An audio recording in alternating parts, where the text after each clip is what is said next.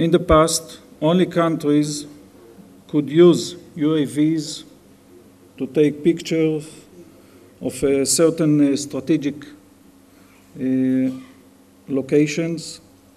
Today, everyone, including terror organizations, can get these images very easily by using just the Google Earth and the internet.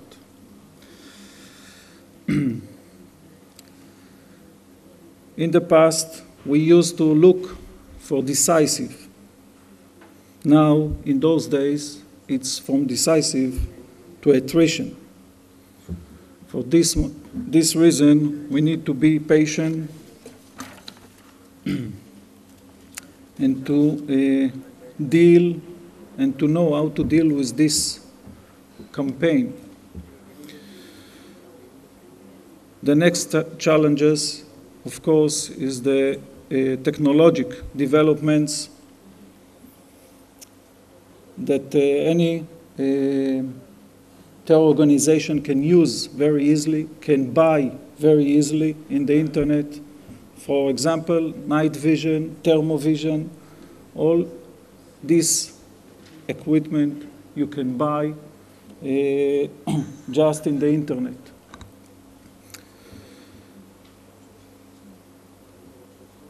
The next point, or the next challenge, the rare is the new front. The terror organization understand our weaknesses in the homeland security field, and they use it. The next challenges,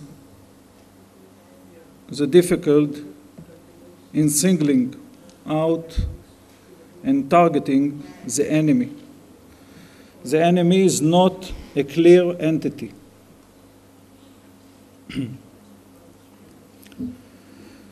the last one is violating a country's sovereignty by indirect means, such as Scud, missiles, Fajr rockets, etc.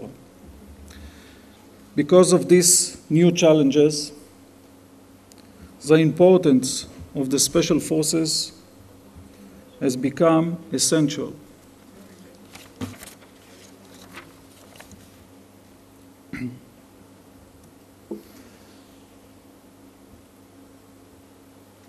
If I try to define special forces, they are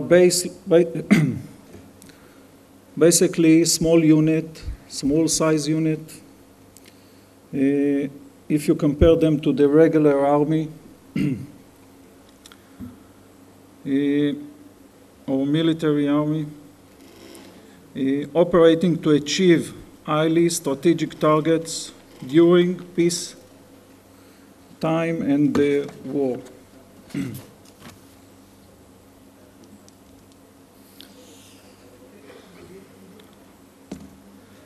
As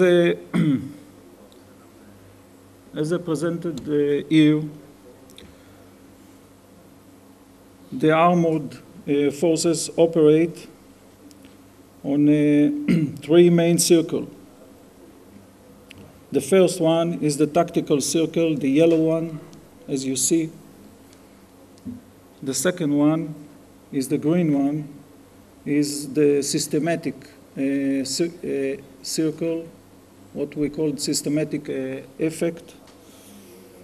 And the third one is the strategic circle. The X vertical line is based on a present and secret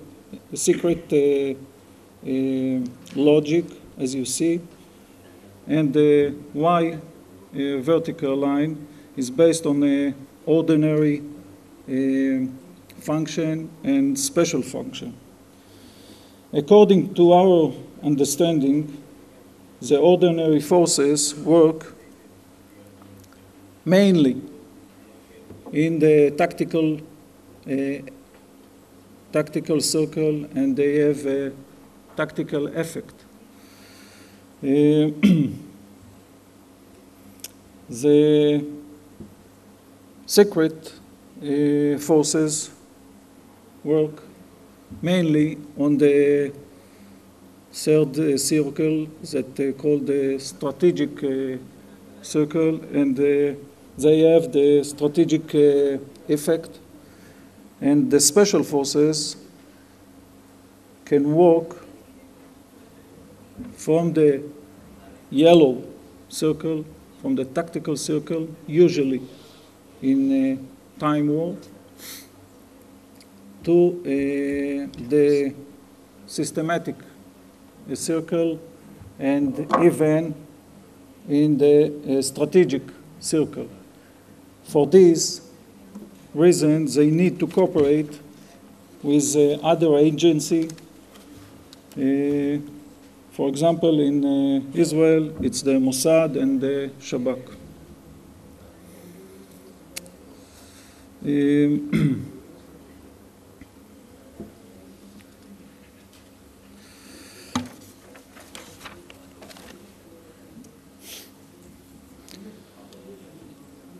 The Special Forces unit are mainly characterized by, first of all, clear designation in case of emergency or war.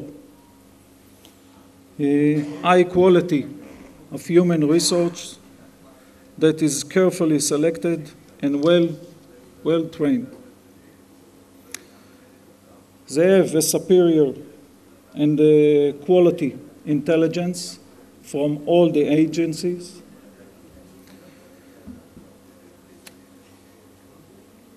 And they have ongoing process of learning during the campaign.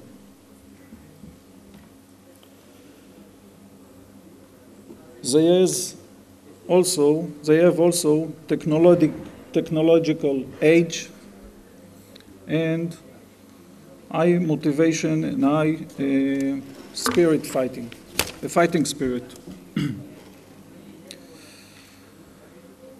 As I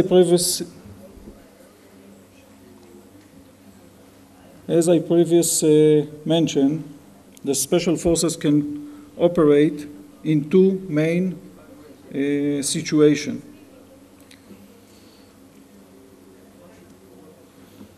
The first one,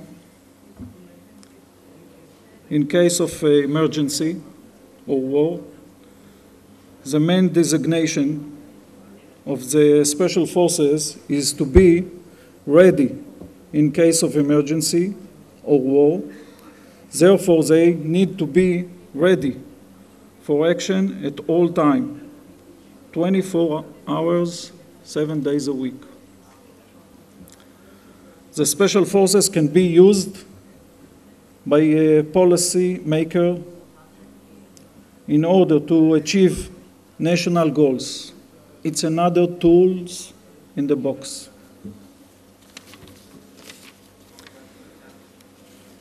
The Special Forces cannot decide a war. They can only complement or support the main maneuver. The Special Forces' typical mission in this situation are collecting intelligence, assaulting and damaging enemy ability of C4I, attacking strategy target, and damaging supply routes, and they can be also deception effort. In the other situation, or the other operation situation, what we called mode, which means military operation other than war,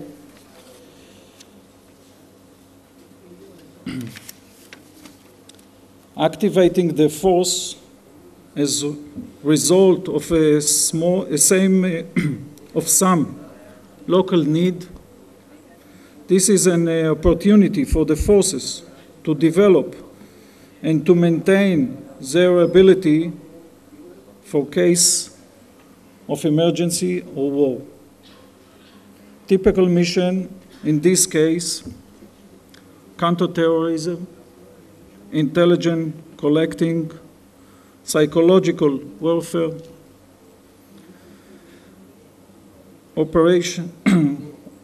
operating against proliferation of weapons of mass destruction, and humanitarian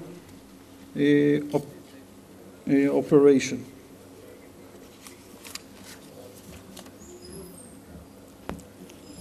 This is our structure, general structure in Israel. As you can see, for each branch we have a special forces, to the Air Force, to the intelligence, to the Navy, to the ground forces. They can work together on the same mission, and they can work alone. They can work in different regional commands or directly under the general staff.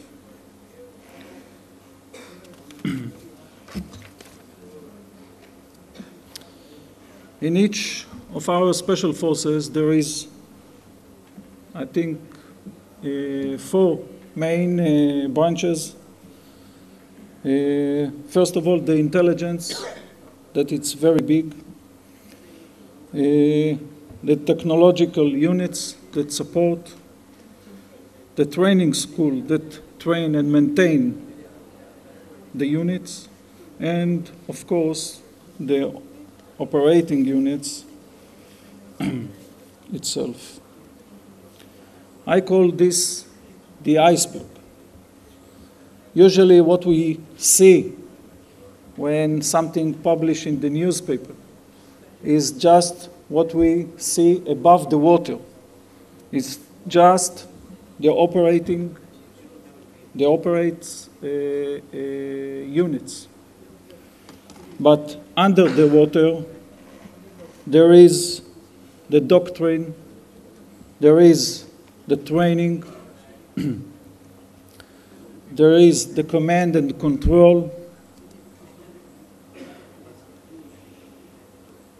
the equipment and intelligence, and the last one, the important one, is the human resource. As my colleague says, 20% is above the water, 80% is under the water. And this is the special forces, actually. It's not just the soldier, it's the headquarters that support the units. These headquarters make those units so unique, so special.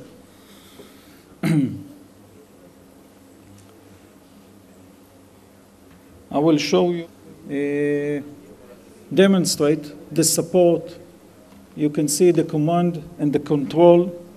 It's without voice, but you can see how he control the mission from the UAVs, how the forces under the ground,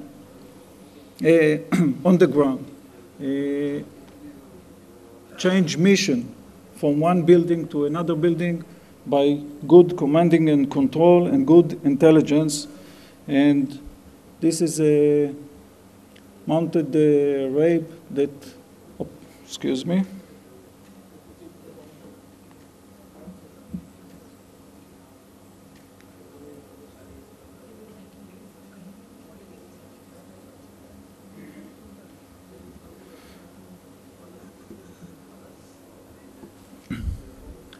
As you can see, these 2 guys, we want to catch those 2 terrorists.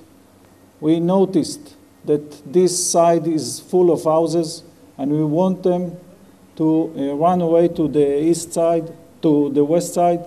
So the first force came a few seconds before the second force. Now, as the snipers, and he shot one of the guys. And now he is crawling. The other one is sitting in the field. Later on, we shall manage, or we shall handle with him.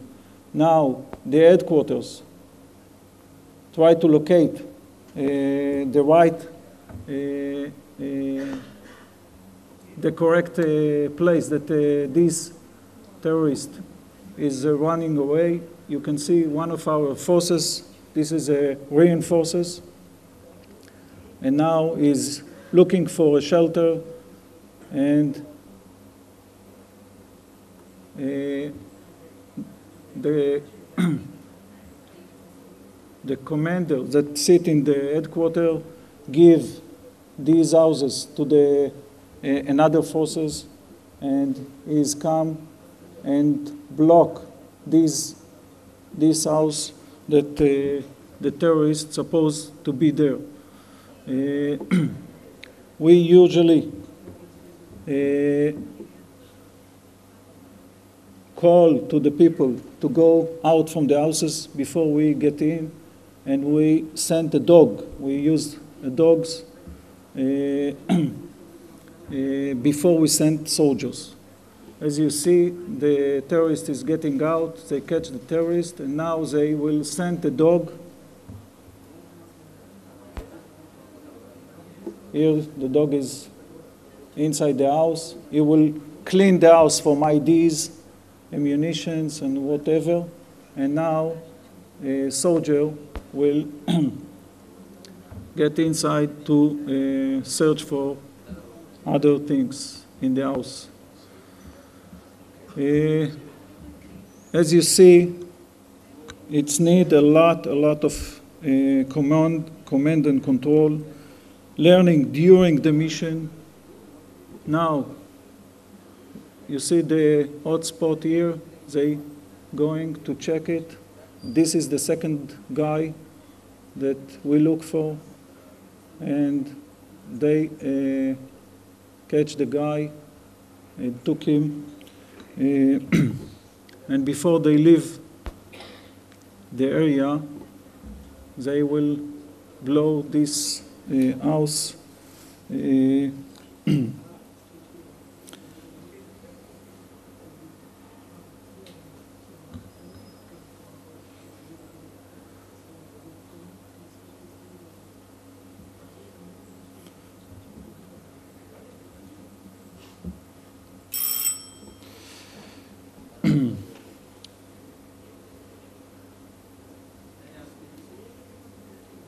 So this is the iceberg, and if I have 4 minutes more, I will show you another movie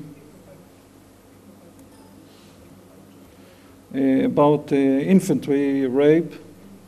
It's in an urban area.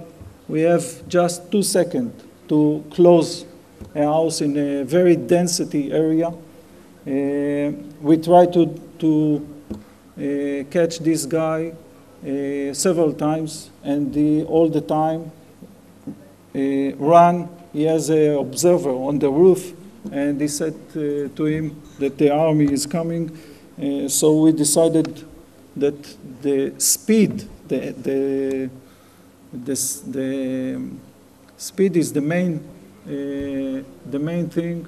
And we start to plane to get to the area under cover, and then to take out the soldier from the car and run to the house in less than 2 minutes. This is the infantry rape that you can see.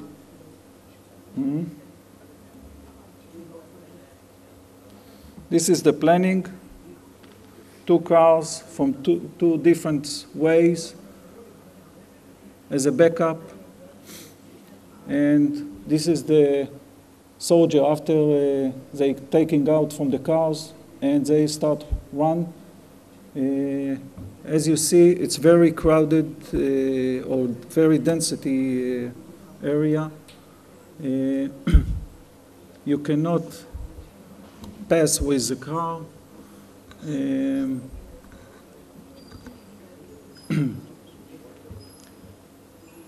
Now they find the house, and the intelligence said that he's still in the house, and now they will look for the doors and break the doors with a bridge.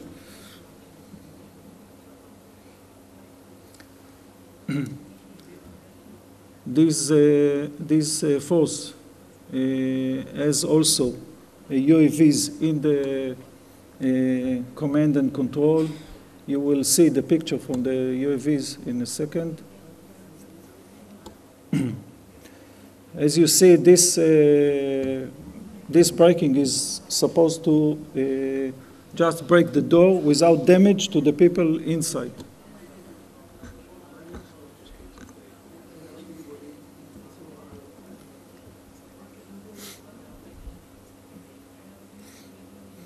Now, he start to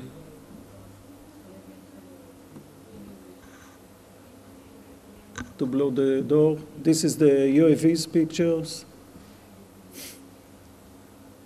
And this is a picture from the ground.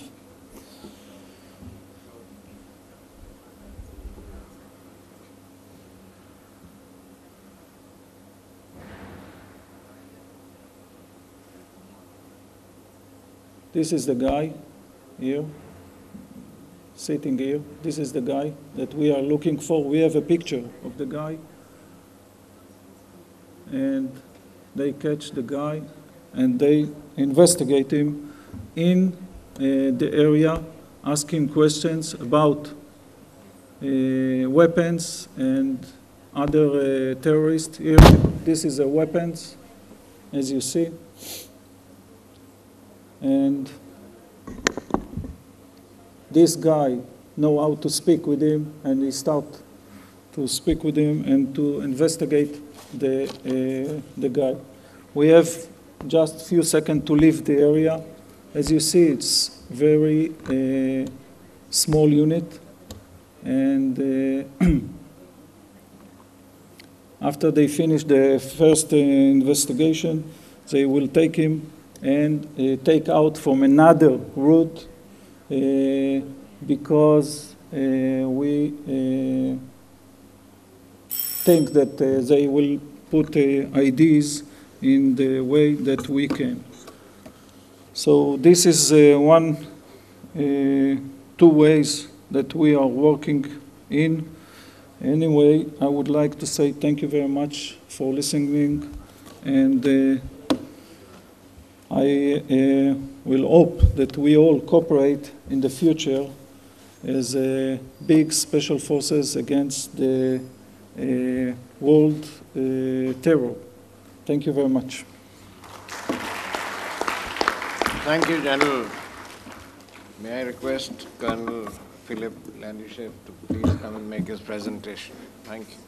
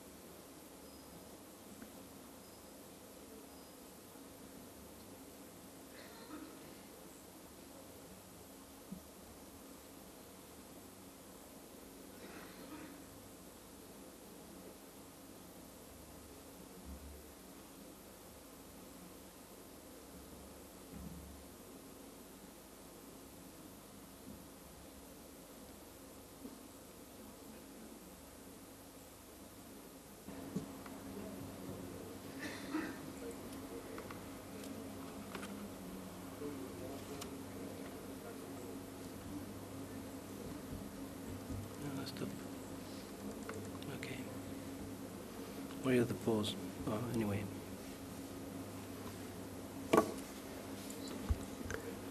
General, ladies, gentlemen, good morning. I am Colonel Landyshev from the French SOCOM. And first of all, I would like to apologize for my very bad accent. But as you can hear, I'm not a native speaker, so I will do my best. I would like to warmly thank Indian Defense Forces and CENJOWS to allow me to express what is the French point of view for the future of the Special Forces. And before going to the future, I would like to take the opportunity to present to you what are the French Special Forces. We have built an original model, and to start, I would like to show you a small movie summing what we are.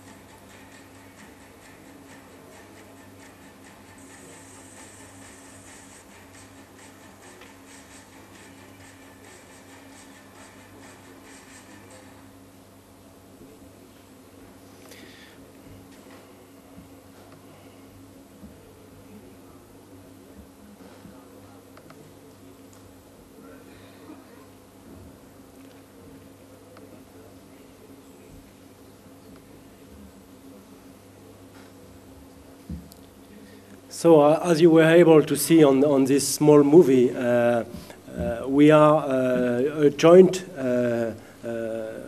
system. It's a young structure which has been created in 1992 after the first war in Iraq for the French.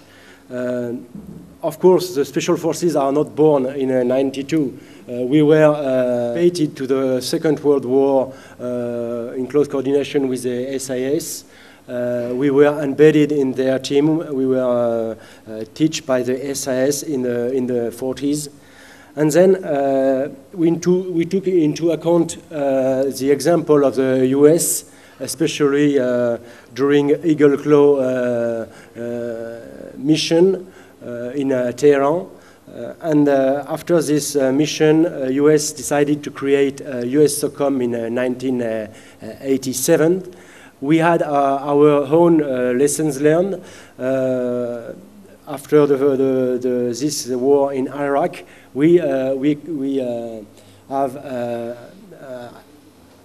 remarked that we had a lack of coordination of C2 structure to employ at the best level all the special forces provided by all the service. So we decided to create the COS, Commandement des Opérations Spéciales, the French SOCOM. As well, we create also the Military Intel Directorate to concentrate all the elements on the same place. This is maybe the most important slide of this briefing.